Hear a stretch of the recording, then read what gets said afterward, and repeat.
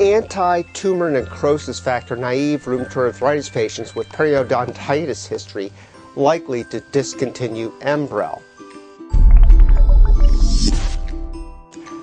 Reported in Healio, a study from Taiwan disclosed a fascinating finding.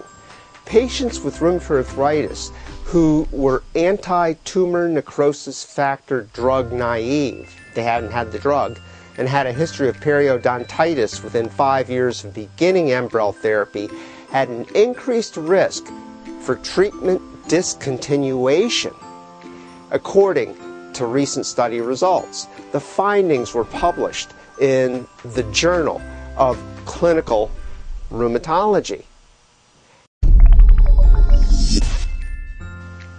My comment, where do they come up with these studies? Thanks for watching.